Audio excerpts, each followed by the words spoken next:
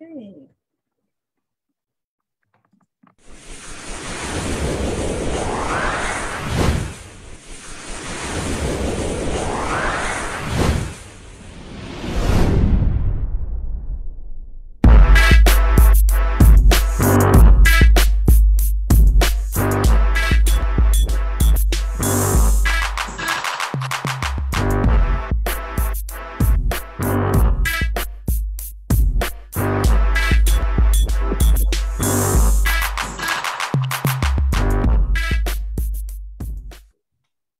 Thanks for joining us today for MasterCoaches Wednesday Weekly Buzz and our after show Buzz Reaction. I'm Ruth Nelson, joined by Hall of Famers Mick Haley, Bob Bertucci, and Brian Gimolero, bringing you the most current issues and trends in volleyball. Our weekly news show has leaders in our sport provide their perspective on the questions that are asked, along with the discussion on topics that are current and ones that are affecting all of us. Our news flash. The FTC sues Facebook, which could impact college athletes in NIL. The Federal Trade Commission complaint asserts several types of arguments that attempt to depict Facebook as unlawfully eliminating meaningful competition. Well, this complaint was filed on the same day WME Sports announced the signing of All-American LSU gymnast Olivia Dunn. With 5.5 million followers, Dunn is the most followed collegiate athlete on social media. Some experts believe Dunn could become the first collegiate athlete to earn 7 figures through NIL. Well, is NIL just for D1 athletes? Listen to this. In 2019, athletics organizations began to amend these rules. And in October 2020, the National Association of Intercollegiate Athletics, the NAIA for small colleges, passed the first legislation of its kind in college sports to allow its student athletes the opportunity to be compensated with NIL. Well, Chloe Mitchell, a freshman volleyball player at Aquinas College in Grand Rapids, Michigan, is believed to be the first college athlete to make money from her likeness. Mitchell has 5,000 followers on YouTube, 48,000 on Instagram, and almost 3 million on TikTok. An audience she garnered practically by accident in April 2020 during her final year in high school. She co-founded a company and a mobile application with her dad called Playbooked that helps athletes connect with social media sponsors. Oh, a tool that her daughter says has been a big advantage. Check it out, playbooked.com. Registration is open for 2021 ABCA convention in Columbus, Ohio, December 15th to 18th. Jump over to abcaconvention.org to register. Today, our guest is no stranger to any viewer who watched the USA Women's Indoor at the 2020 Tokyo Olympics. Yes, indeed, we have the best libero, and however you would like to pronounce it, which country you're in, at the Olympics, here with us today live. And we welcome this outstanding player who assisted the team in winning their first gold medal since volleyball became an official sport in Tokyo in 1964. So let's head over to Southern California, where 3-time NCAA National Championship head coach while at Long Beach, Brian Gimolero, will introduce our featured guest today. Brian? Well, this is very exciting for me. Ruth, first, thank you. Wonderful news. Now I learned all about things I had no idea about. But this is very exciting for me. I remember this young person coming around all the volleyball courts and all the gyms, and little did I know, but she probably knew that she was going to become a gold medalist. And this is Justine Wong-Orantes. And I've known her since, again, she's been maybe 5 or 6 years old, and I've known her mom. Let's give it a little background. People don't realize how good a beach player you were. First of all, you were the youngest AAA beach player ever in history and became a great player then. Then you went on to the great high school career and club career, and then went on to the University of Nebraska, where you became an All-American and a national champion. This past year, the only preseason tournament before a pre-Olympic tournament was in Europe, and you became a gold medalist there and became the outstanding libero in the tournament. Then you went on in just last month to lead the United States in its first gold medal ever and becoming voted, not only your statistics showed that you were the best passer in the Olympics, but also you were voted the best libero in the Olympic Games. So welcome, Justine. It's nice to see you. Yes, nice to see all of you as well. And thank you for having me. It's been nothing short of a journey, and I'm just so blessed to be a part of, history with bringing home the first gold medal in women's volleyball history. So thank you for having me. Well, my first question and my really only question is everybody's dying to know about your Olympic experience, all the viewers and including us coaches. Tell us about the Olympic experience. Yeah, I mean, with it being my first Olympics, I really had no idea what to expect. And, I could ask Jordan and Feluca and Kim and Kelsey, who had been to the Olympics before, I could ask them a million questions, but I don't think until you have set foot in an Olympic village and all the things that come with an Olympic experience, you don't know. But I think, oh my gosh, there's just so many memories. But I think the one thing that kind of is disheartening to me is, of course, not having my family and my friends there. So that's the one thing that I wish and hopefully, can look forward to, is just having them there. And so, but overall, I think if one country, and I can probably ask all of my teammates this, if one country could have hosted a COVID Olympics, it would be Japan, because they're the most accommodating people, most hospitable people. And so whenever we had places to go or an agenda to follow, they were so accommodating and very well organized, very friendly people. So super happy to have returned to Japan. You first, for all of us, would you hold up that medal you have around your neck?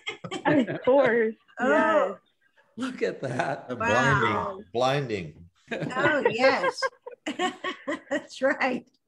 I know your family, and you have a wonderful family, and it was so exciting to watch them on TV, and I know them, and it was so nice. I want to turn you over to Hall of Famer Bob Bertucci for a few questions. Hey, Justine, congratulations. Thank you. Just wanted to ask you a little bit. In the beginning of pool play, there wasn't much mention about your play. And as the tournament went on, the announcers began singing your praise. And you were playing, better and better. It seemed like every game that you were in. What was the difference that allowed you to get better as the tournament, went on? Well, that is a huge testament to my teammates and allowing me to feel comfortable and just owning my space on the court. I think over the course of my national team career, I've started off as a very timid player and just not knowing kind of my role and the expectations around me. And so as I've grown more and more comfortable into the role, and I think that helps me in my eyes going overseas and gaining that experience, playing all year round volleyball. I think that helped me tremendously and just gaining a lot of mental stability and confidence. But I think as the tournament went on, I just really understood what I needed to provide, and I didn't need to do anything out of the ordinary and out of my element. And so I think, honestly, everyone that was on the court and the supporting cast, everyone on the team understood their roles. And I think that was a huge, defining factor and just resulted in a lot of success because everyone really understood their roles and played it so great during the whole tournament. Well, I think that was definitely true for you. You hear coaches talk about you got into the groove, and I think you've explained that really well because you were definitely there as semifinals and the finals happened. What are you planning to do now? So I have a few weeks left until I head to Germany for my professional team.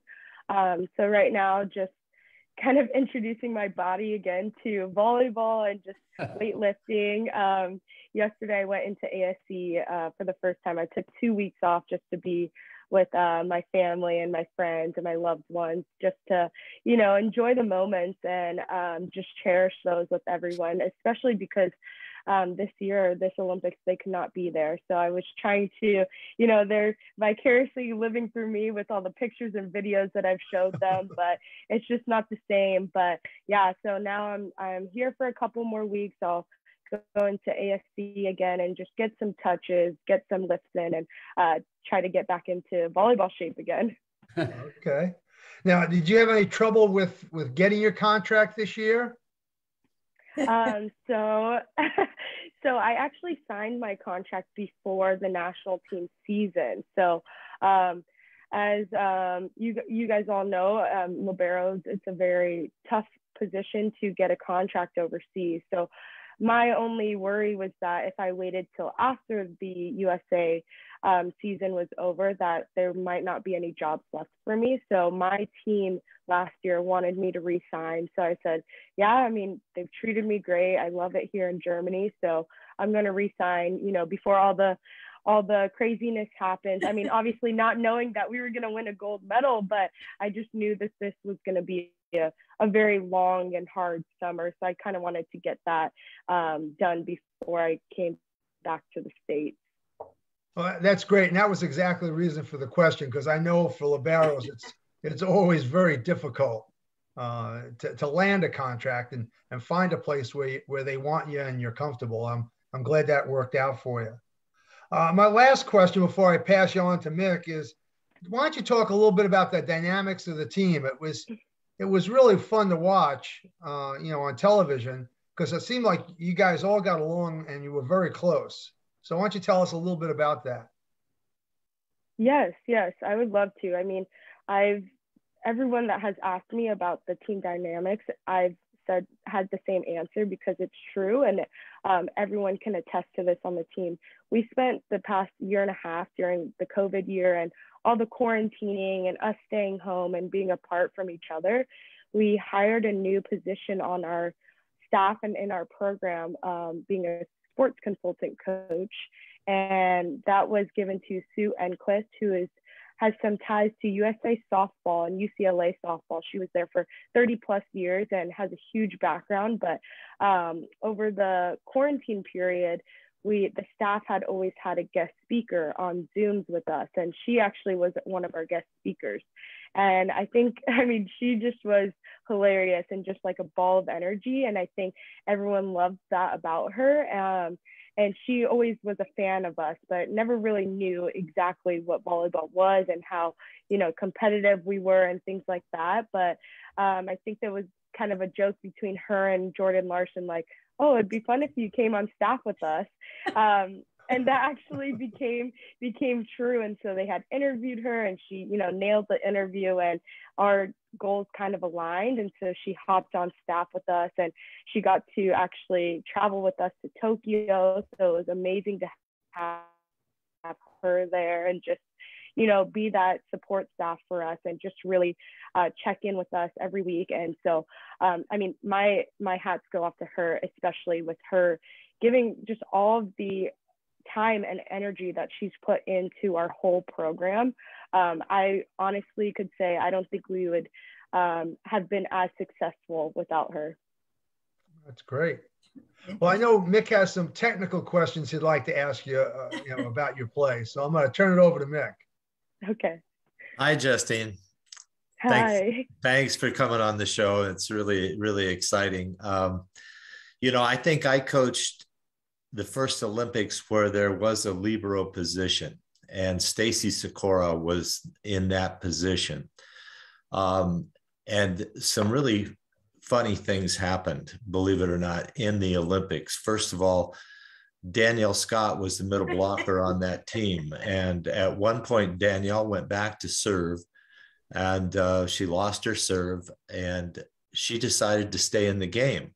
Well, Stacy, being the libero, came into the game also, and we had a stack left and a stack right with 3 people each and a setter. And we played 3 points in the Olympics with 7 people on the floor, and the referee never noticed. Oh Is my there God. anything like that happen with you guys in the Olympics or in any part of the Olympics that is something worth mentioning?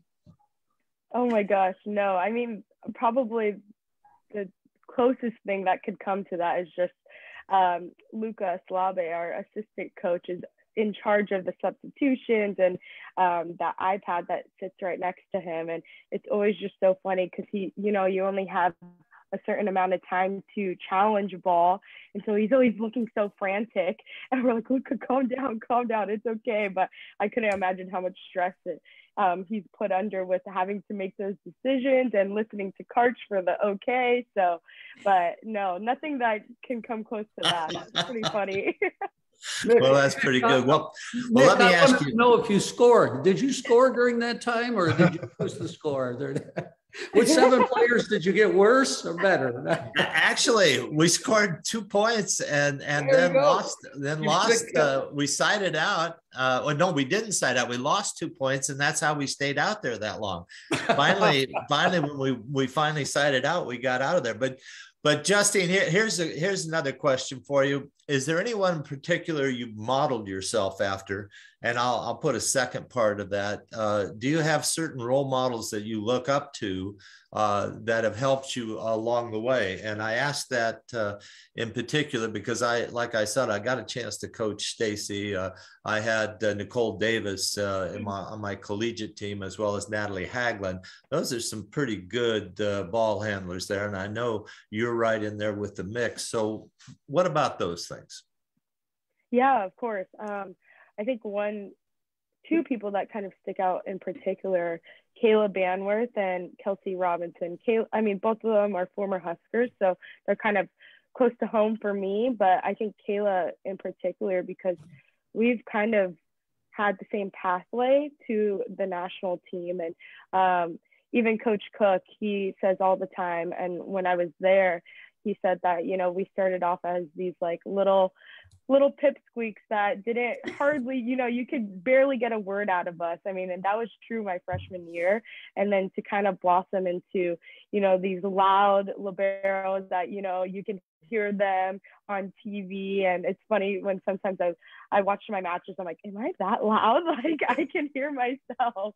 But yeah, Kayla is just a tremendous player. And I just looked up to her when she was on the national team because she was probably the best passer on that team and just took up so much space on the court. And so I try to emulate my game after her.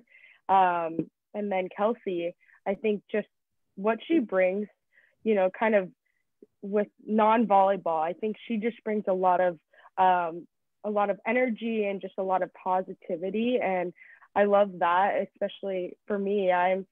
I think I play my best when I'm loose and when I'm smiling and I'm just, you know, just very carefree and just playing with a lot of passion. And I respect Kelsey for that because it seems like every day she's just wanting to get better and she's so competitive. Even when we're playing bogger ball, she's always trying to kill every single and win every single point. So I look up to her in that way and just trying to, you know, get better every single day and and she's one of those players that, you know, she didn't get a lot of playing time at the Olympics, but she was in the gym trying to make us better. She's coming in to serve and pass and trying to simulate every single server on the team that we were about to play and just trying to make us better and push us 7 that we're playing to reach our potential.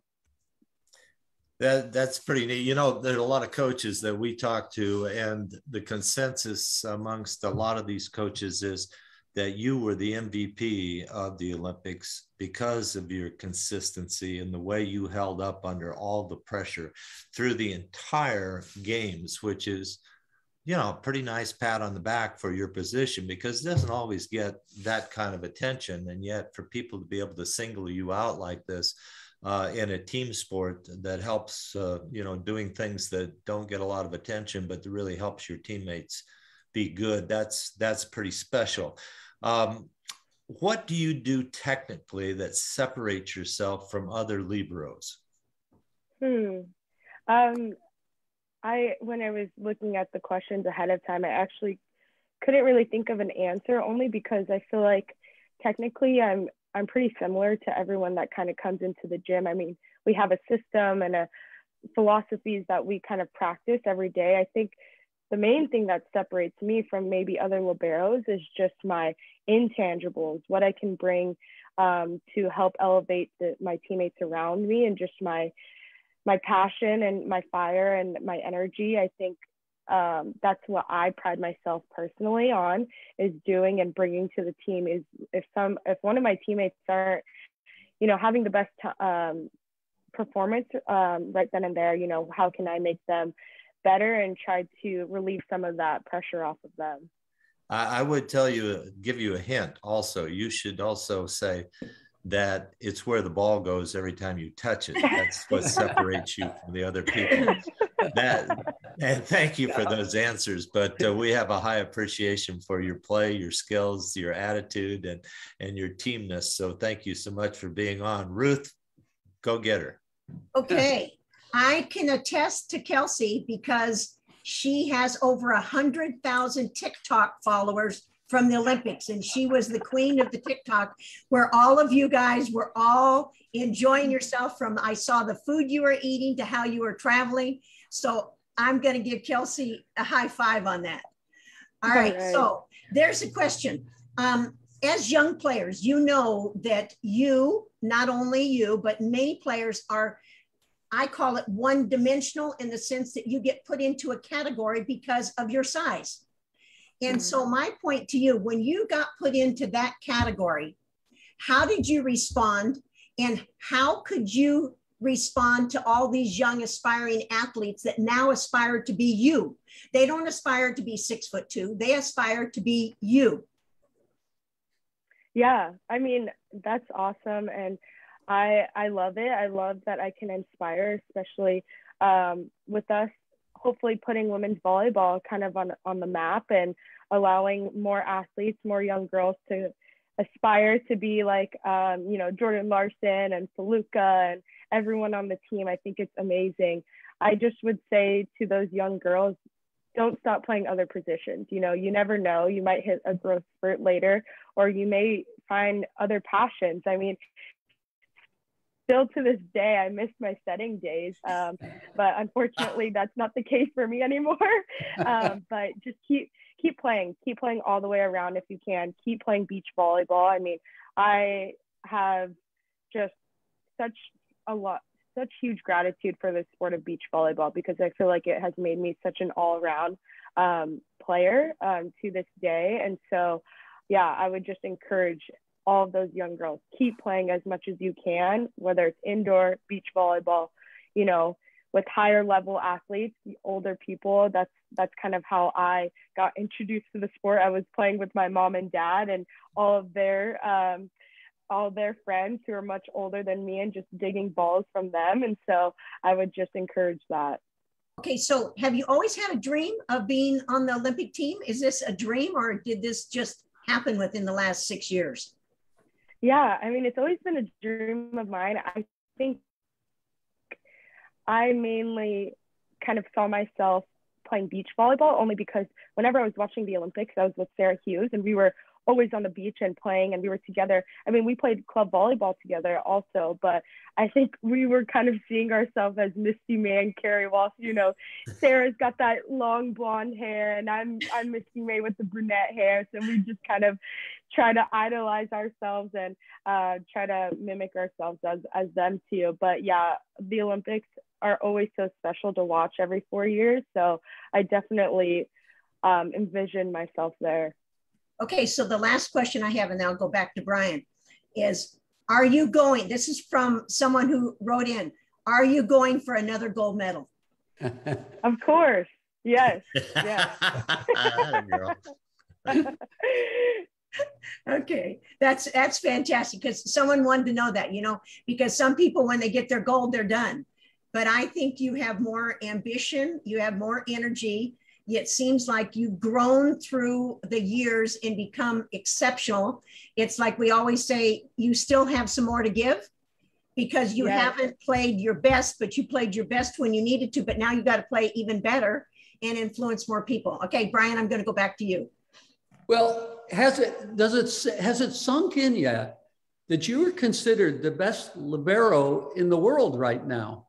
I mean, you are considered the best. Has that sunk in? Can you put your mind around that? No, I really cannot, because I haven't even watched the gold medal match. I have just been kind of in and out of California and just all over the place and getting tugged here and there, which I love for sure. And I'm so grateful for, just the village that has come with me to, every club volleyball tournament, to my high school days, to my Nebraska days. And so I'm just trying to let it sink in that we've made history. I mean, that's pretty cool that we can say that, and no one can take that away from us. And just these special group of people that I've had the honor to play with is amazing. Yeah, it was amazing to watch you, and to watch you grow up, and to watch you develop and become this. I just saw you as a calm player throughout the Olympics. You were steady. And I love that you impart to young people that the most important thing you can do is know your game, but to make your teammates better. All the great players I've ever coached found ways to make their teammates better. And you've referenced that several times today. And I'm just really proud of you and glad to know you. And so I told you before the interview here, is there anything else that you would like to say that we didn't ask you? I mean, I think I would just say, if you have a dream that you are kind of envisioning, just go ahead and keep chasing your dreams, because I know a lot of young girls and, young boys kind of see our trajectory going upward, but, they don't see the ups and downs that come along with it. I mean, for me, myself, I wasn't even on the team that qualified in 2019 for the Tokyo Olympics. Yes. So that just goes to say that, don't ever give up on your dreams and just keep going. And you never know where it may lead you. And I'm just so happy that I've had such a great support system to allow me to keep going and push myself. I hope everybody heard that. I mean, I hope everybody heard that what happened in 2019. And I think so often that people give up on a lot of things just before they are going to make it. And, and I'm glad you stuck it out, and it's been wonderful. So Ruth, where are we? Are we actually? We are right on time. So Justine, thank you very much for coming on. And we all appreciate all your honesty and greatness. And for all those coaches that are interested in our consulting services, please go directly to our website, volleyballmastercoaches.com, and click on the contact form.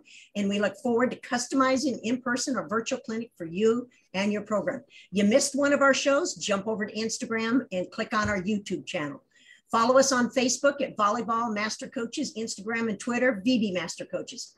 Want to make a difference? Please remember to renew your AVCA membership, this one organization that represents all coaches at all levels when lobbying for changes that are needed in our sport.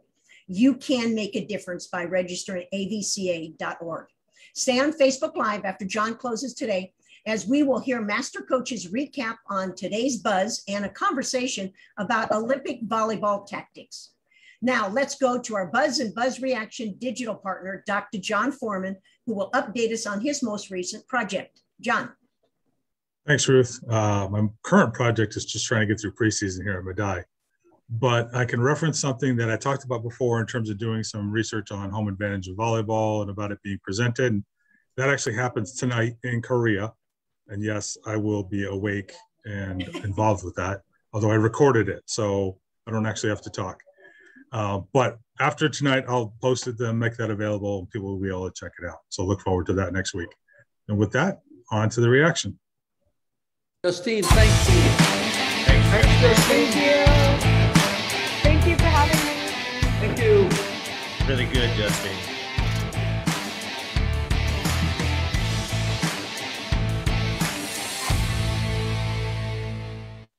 For For those joining us for Buzz Reaction for the first time, today we will begin with our Master Coaches recap on today's Buzz show. And we see Justine still here. So we're going to talk about what she talked about and then also address specific trends from matches that were observed by Master Coaches at the Olympics. So Master Coaches, are we ready for your reaction from today's Buzz? And don't feel pressure because Justine's on.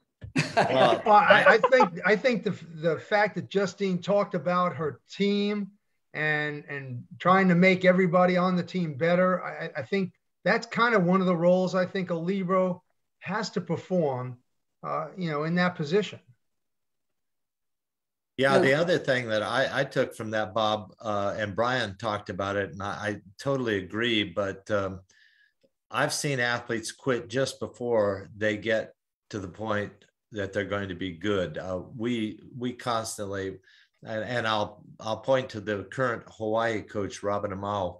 Robin was the #2 setter on the Olympic team for 2000, going into the last year, and she was about ready to go home, and we kept saying, you're just about there, you're just about there. And she says, I'm always just about there. When do I get there? and that's exactly how the athletes feel. But she stayed. She ended up being the starting setter the last 6 months of that quadrennial, went on to set a whole nother quadrennial and go to another Olympics at least. And you just never know. Another one on that team was Heather Bowen. She came from nowhere. She was the 3rd or 4th middle. And then one day in Dallas, Texas, we were playing Japan and she warmed up and she bounced balls like BBs. We had never seen anything like that going off the floor.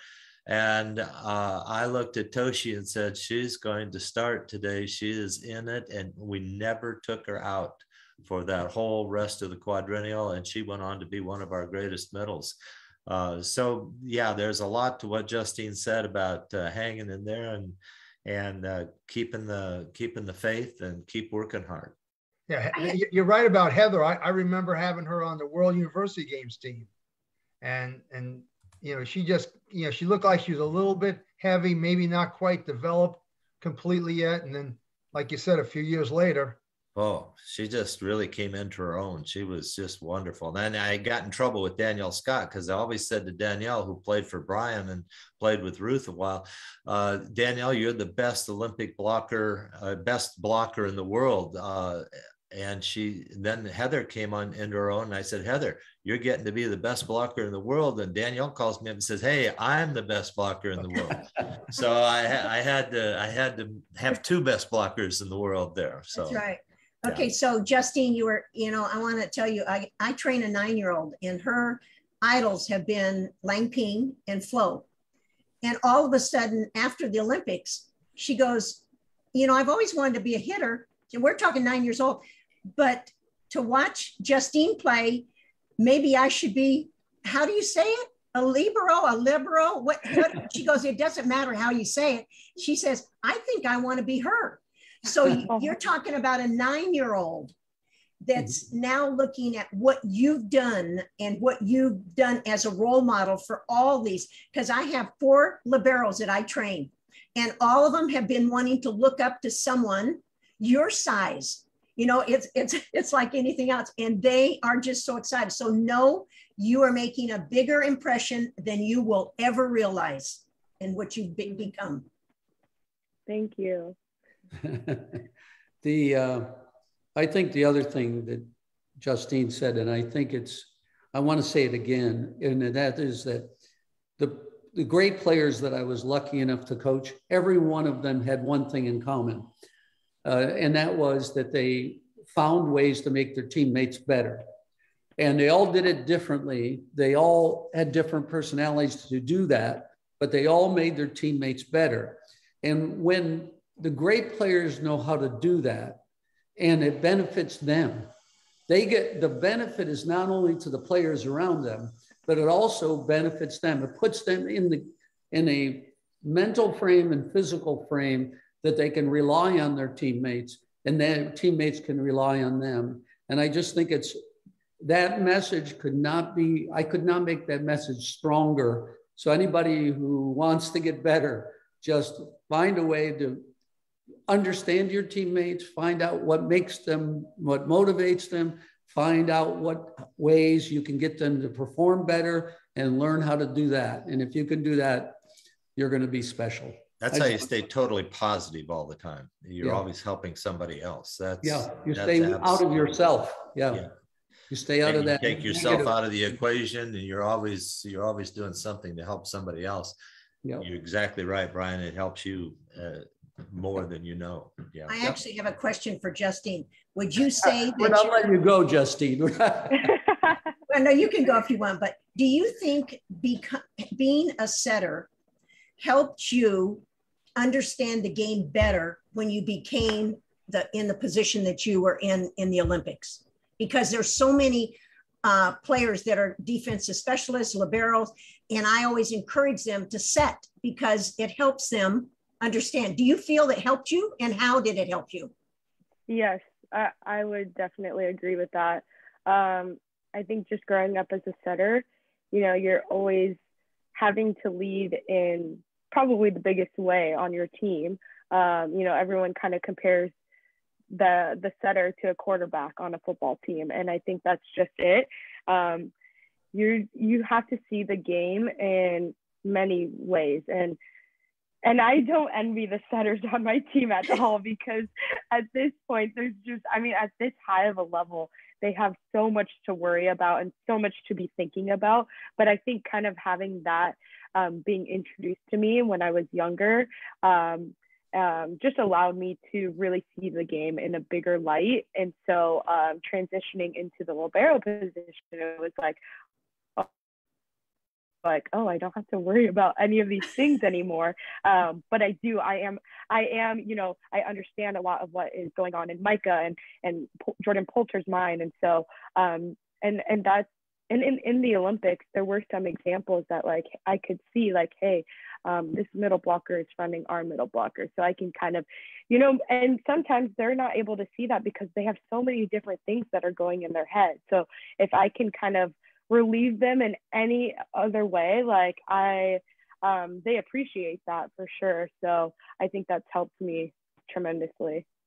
Justine, I've always felt, and I do believe that the team is a reflection of the coach, the personality, everything. It's a reflection of the coach. Yeah. First of all, I should talk to John Cook and Karch. They overlooked you as a setter. I don't know. But more than the reflection of the coach, it's the setter and the libero. I think that's the personality of the team. But what I watched has just been reiterated by what you just said, and that is that I saw the setter because things were changing. I saw that you did something in my mind that was amazing. And what it was is you took the leadership when you needed to, and you were complementary to the setter when it was appropriate. So I thought that you found a way. That was a maturing factor that I thought when you knew, like example you just gave, you took a leadership role, a personality role when it was needed. But then you quickly reverted to being the complement to the setter when I thought it was necessary also. And so the reflection, the personality of the team is reflective in those two people, but one of them, and usually libero, has to be able to change. And you did it. And I was really impressed with that. I could be wrong, but I don't like to admit it when I'm wrong. So it's hey, it's a good thing you stayed on. But that's what I saw. Yeah, thank you. I mean, you talked about Justine being a setter and how that helped her as a libero. Oftentimes I wonder, and I don't know if you guys have seen this or not, but no matter what setter you take, you're playing a practice and you put them in a passing role. Now they have not practiced serve receive at all. You put them into a passing role, and all of a sudden they can pass just about as well as anybody else on the team. And I just wonder if it's because as a setter, you're watching the pass so often that you actually learn the correct way to pass. which gets back to the advantage of maybe doing some setting early on in your career. Yeah, I mean, I've never actually thought of it that way, but that's definitely what our setters coach Aaron Virtue has kind of emphasized and taught in the national team gym. Is like the setters are always having to read the pass first and making sure that they can see the angle that is going to be directed towards them. And so that you bring up a great point, and I've never thought of it like that, but yeah, that could very well be true. Bob, what I think is it's first of all, everybody who does anything else, everybody feels like the other person's job is easier. You know, it's easy to pass when I'm a setter. And then it's easy to set when you're a passer. And then also, until you start thinking about it, also there's a honeymoon period until you start thinking about, wait a minute, I don't know how to do this. That's right. I actually, Bob, had that happen to me. I was the second setter on the USA team on a trip to Mexico, and the coach put me in to pass because we were suffering greatly in that area. I hadn't passed in a long, long time, but I felt like, and the setter was encouraging me, just get it close, just get it close. And, but it just seemed natural because you do watch the angle of the arms as a setter so that you are ready for any deflections. And I talk to young setters when I'm training them about reading the pass, and they look at me as if I'm crazy. But I think when you play, you never want to lose a ball, so to speak. So you do that. And I think mentally you do practice those angles. So when you go out there and get thrown in that situation, you make sure your platform is right where it should be and the angle is where it should be. So I think there's a lot to that. I think it's actually a form of mental training. And there's some studies out that say that, visualization and mental training, have a direct relationship or correlation to what you actually physically practice.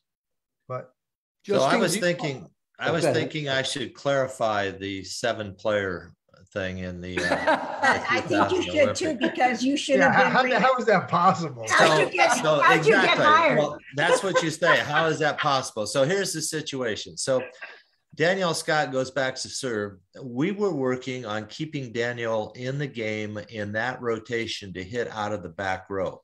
And it wasn't something we did all the time, but we had trouble scoring in that rotation when she left the front row. And so we had good passing. We didn't need her to pass, so we could leave her in there, but we didn't always do that. And so it became, we were trying to get players into the match because, you don't get a gold medal if you don't play in the Olympics. Justine, I don't know if you knew that or not, but if a player on your team did not play in the games, they don't get a medal.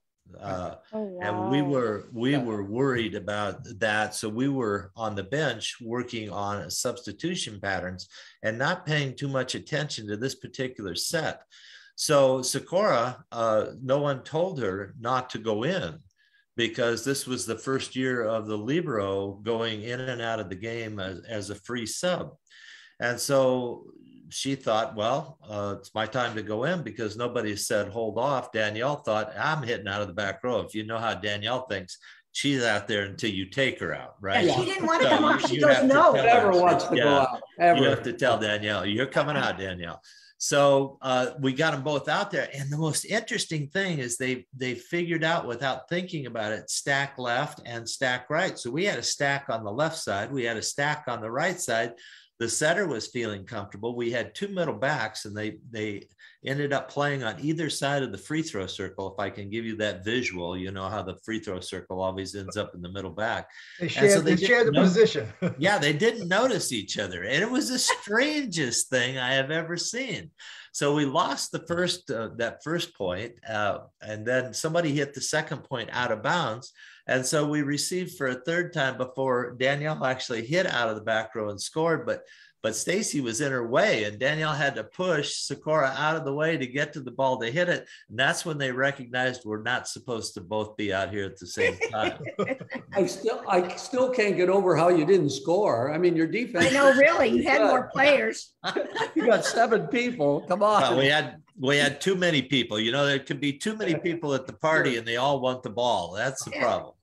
Justine, since you stayed on, Justine, you know, I want to talk about you as a 12-year-old and you and Sarah winning tournaments on the beach at 12 and getting a AAA rating. Talk to us a little about that. You and Sarah were really good together.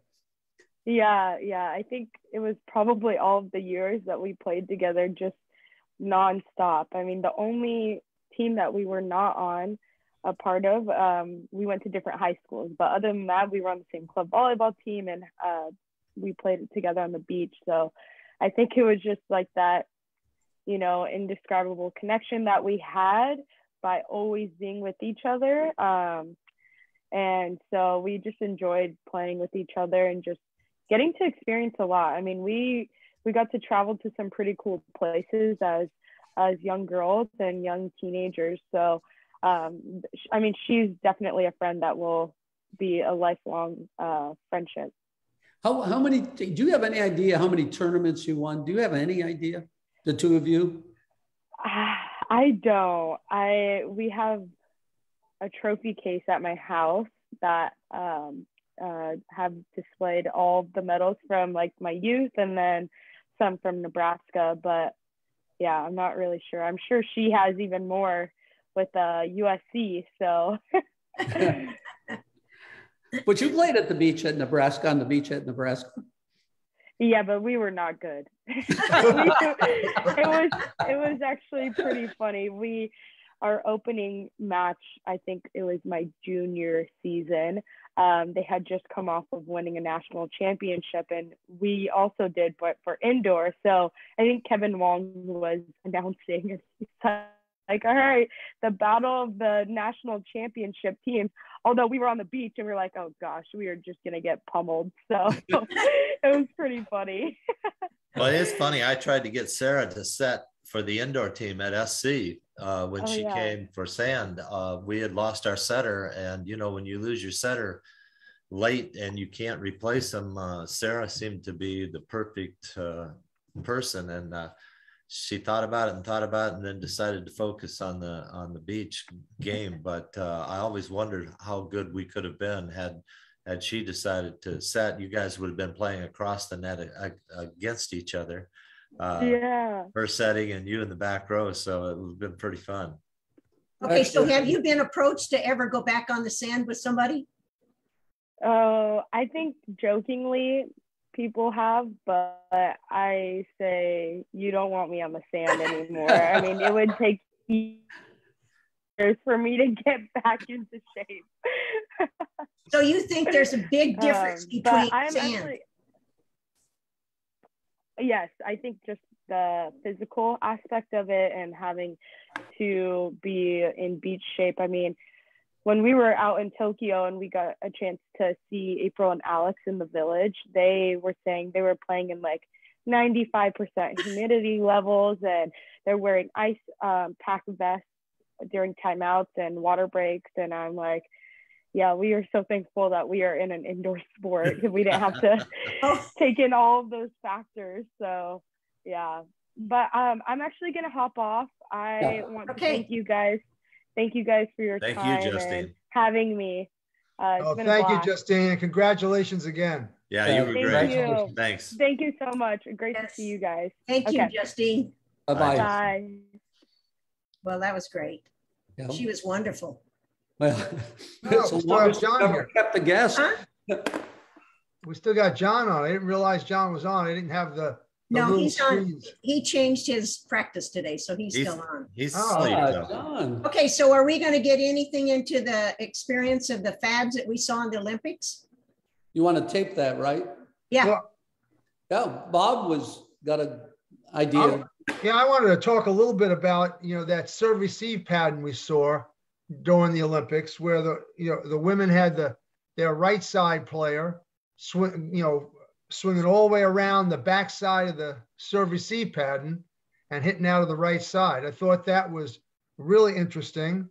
And I guess my thought is, Koch came up with that because back in 1984, he was kind of doing something similar to that when him and him and Aldous Berzins, I guess, was passing. They were two passers. Caught you in the 5-1, would swing to the right side and hit it, at the net. So, well, I don't know what you guys think about what the pluses and minuses of that. Well, I said this to you before. I didn't think it was really anything new. College teams have been doing that for a long time. They like to specialize. I thought what was interesting is I'd like to know how many gold medal squared coaches are now in the grave over that, because they don't like to change and do anything different. And Karch was from that discipline, and he changed to help his team be successful, which smart coaches should do, not just do the system. Okay, so that might open up a whole new bailiwick of things to talk about. But my opinion on this, I think you should do things like that. I'm big in specialization. If you can score in a certain spot and your left side can hit 3 times on the left side, I like that. I'm not of the opinion that you need to hit your left side hitter left and right, but I do like them hitting out of the back row. Well, do you think the reason why Karch was doing that was to keep their left side attacker on the left side, or prevent the right side from crossing in front of the serve receive and the problems that might have caused? That's possible.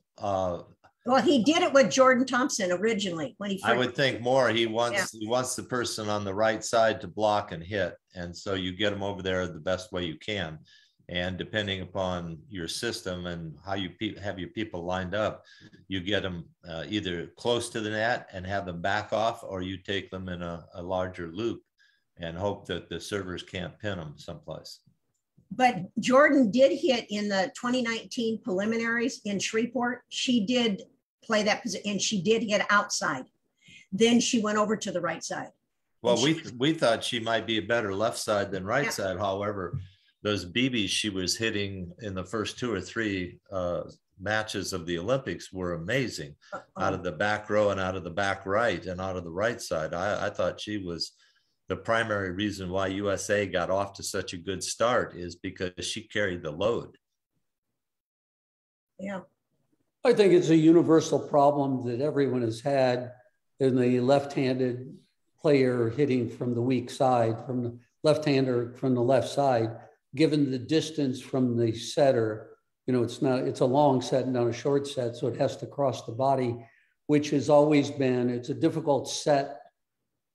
Sometimes it's too flat by the time it crosses the body. It's always been a universal problem, and there's always been, everybody's tried to find a way to make, and I thought what Karch did was a real simple way to get around it, and not having the confidence in the left-hander hitting from the left.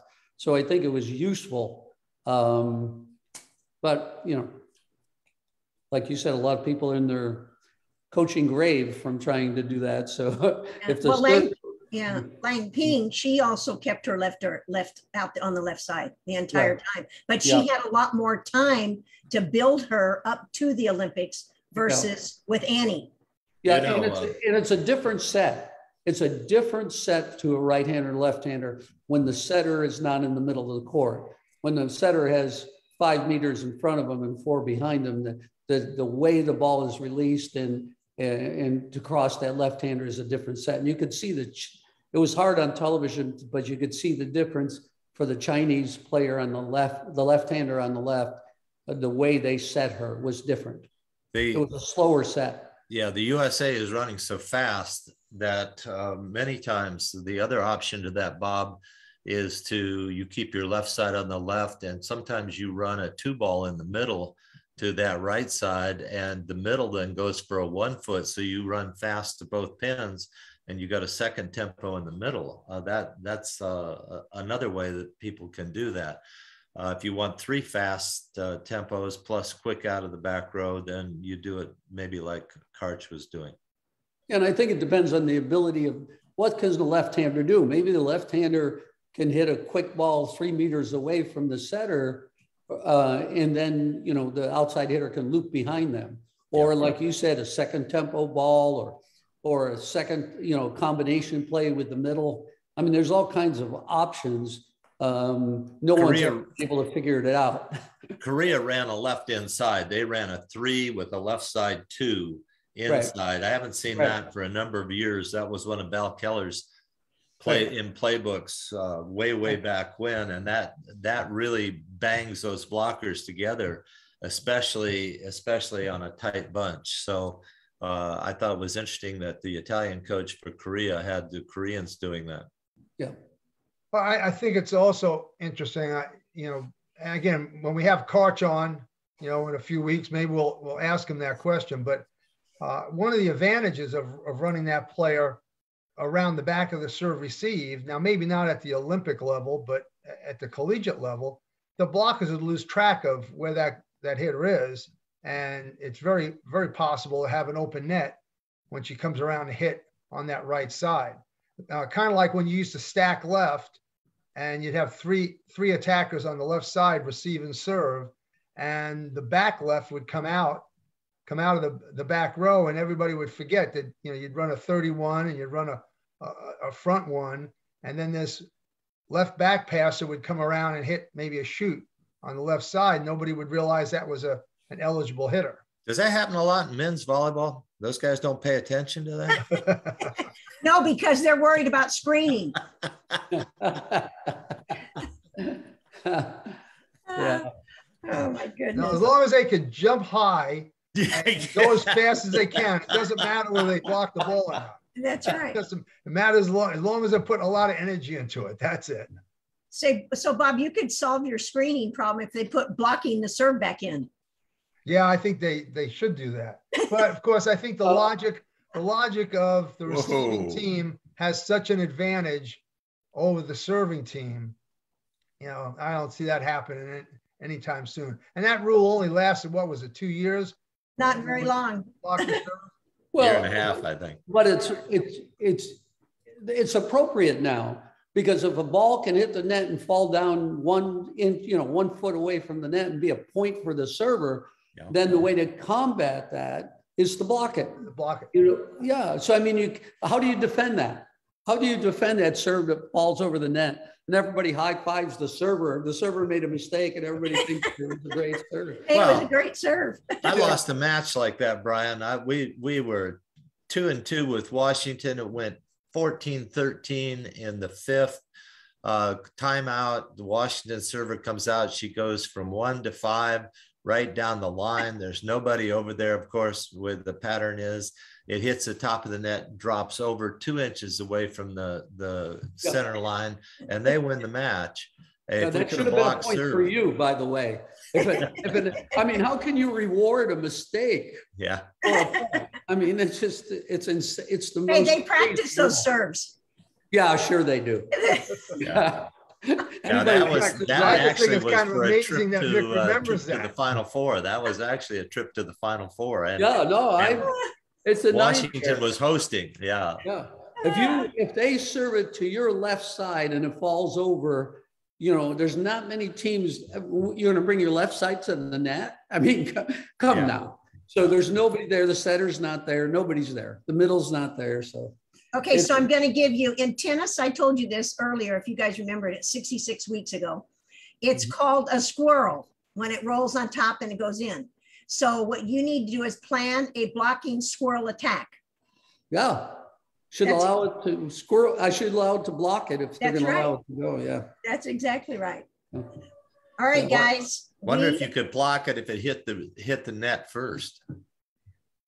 Yeah, that's right. All right, we are out of time.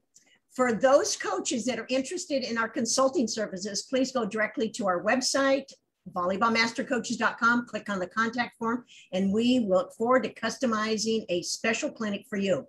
Very special shout out to over 90 guests who have shared their insights with us and our viewers over the past 66 weeks. 2021 AVCA convention in Columbus, Ohio, December 15th to 18th, and you may jump over to avcaconvention.org to register today. Be sure to tell your friends about our weekly news show. Thanks for joining us today, and guess what? We will see you next week on The Buzz.